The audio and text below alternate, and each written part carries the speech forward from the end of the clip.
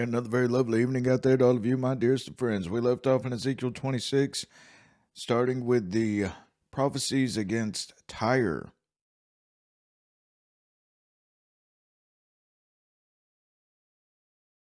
Let's get right into it. The word of the Lord came again unto me, saying, Now, thou son of man, take up a lamentation for Tyrus, and say unto Tyrus, O thou that art situate at the entry of the sea, which art a merchant of the people for many isles.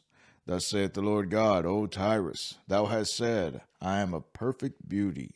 Much like Corinth in the days of Paul the Apostle, Tyre was or still is even, a port city. And here would have been what the Tyre was like. There would have been the two parts of Tyre, one being the isle off the coast, and then the coast being right here labeled Old Tyre.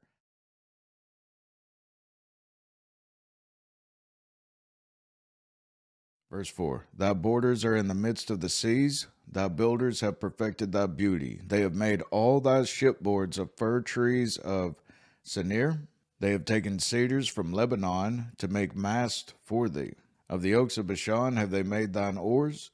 The company of the Asherites have made thy benches of ivory, brought out of the isles of Chittim. Chittim being Cyprus, located on the isle, the much larger isle. Fine linen with broidered work from Egypt was that which thou spreadest forth to be thy sail. Blue and purple from the isles of Elisha was that which covered thee. The inhabitants of Zidon, which is Sidon, located to the north of Tyre, and Arvad were thy mariners. Thy wise men, O Tyrus, that were in thee, were thy pilots. The ancients of Gebal and the wise men thereof were in thee like caulkers. All the ships of the sea with their mariners were in thee to occupy thy merchandise. They of Persia and of Lud, now Persia being located over here, which is where Cyrus and all of them would have come from, and of Lud and of Foot were in thine army. Thy men of war, they hang the shield and helmet in thee. They set forth thy comeliness. The men of Arvad with thine army were upon thy walls round about, and the Gammadims were in thy towers. They hang their shields upon thy walls round about. They have made thy beauty perfect. Tarshish was thy merchant by reason of the multitude of all kind of riches, with silver, iron, tin, and lead. They traded in thy fairs, Javan, Tabol, and Meshech.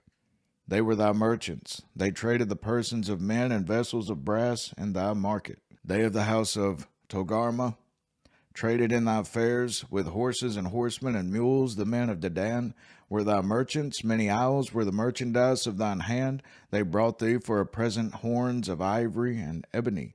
As you'll see, just everywhere, they dealt with everyone. Syria was thy merchant by reason of the multitude of the wares of thy making. They occupied in thy fairs with emeralds, purple, embroidered work, and fine linen, and coral, and agate. Judah and the land of Israel, they were thy merchants. They traded in thy market wheat and minneth, and peneg, and honey, and oil, and balm. Damascus was thy merchant in the multitude of the wares of thy making, for the multitude of all riches in the wine of Helbon, and white wool. Dan also, and Javan, going to and fro, occupied in thy fairs.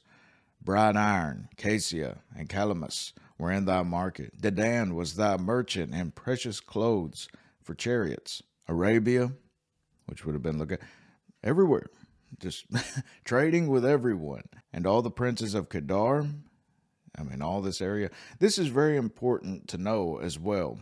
Okay, it's not just, Ezekiel's not just naming all of these off. The Lord's not just moving him to name all of these, but it's to show how the whole world is connected with this Tyre. They all dealt with Tyre, just like Babylon and Revelation is known as the whole world, so is Tyre a part of this whore. This whole world dealt with everyone and anyone that came. As long as they had money, they were allowed to participate with Tyre. Tyre was so money hungry. And notice where she's located, right above Israel. But to have the knowledge of Tyre being the Old Testament type of spiritual Babylon that we find in Revelation is very important for the next chapter. Arabia and all the princes of Kedar, they occupied with thee in lambs and rams and goats. In these were they thy merchants, the merchants of Sheba and Rabbah. They were thy merchants. They occupied in thy fairs with chief of all spices and with all precious stones and gold. Haran and Kene and Eden, the merchants of Sheba, Asher and Kilmad, were thy merchants. These were thy merchants in all sorts of things, in blue clothes, embroidered work, and in chests of rich apparel, bound with cords and made of cedar among thy merchandise. The ships of Tarshish did sing of thee in thy market, and thou wast replenished and made very glorious in the midst of the seas. Thy rowers have brought thee into great waters. The east wind hath broken thee in the midst of the seas. Notice how the seas are mentioned as well, just as in Revelation, how Babylon and this whore of Babylon sits upon the seas are mentioned, and all of this symbolism is found within the Old Testament Tyre. Thy riches and thy fairs, thy merchandise, thy mariners and thy pilots, thy caulkers and the occupiers of thy merchandise, and all thy men of war that are in thee, and in all thy company which is in the midst of thee, shall fall into the midst of the seas in the day of thy ruin. The suburbs shall shake at the sound of the cry of thy pilots. And all that handle the oar, the mariners, and all the pilots of the sea shall come down from their ships. They shall stand upon the land, and shall cause their voice to be heard against thee, and shall cry bitterly, and shall cast up dust upon their heads. They shall wallow themselves in the ashes, because that's their golden goose. The very same thing happens in the last days, whenever people look at the marketplace just crumbled. Whenever God destroys the commerce of the land, and these people that love their riches, they see all of it just going up in smoke, and how it counts for nothing now. And they shall make themselves utterly bald for thee, and gird them with sackcloth, and they shall weep for thee with bitterness of heart and bitter wailing. And in their wailing they shall take up a lamentation for thee, and lament over thee, saying, What city is like Tyre, like the destroyed in the midst of the seas? Sounds so much like the Babylon in Revelation, doesn't it? It's very important to keep this in mind. Verse 33, When thy wares went out of the seas, thou fillest many people.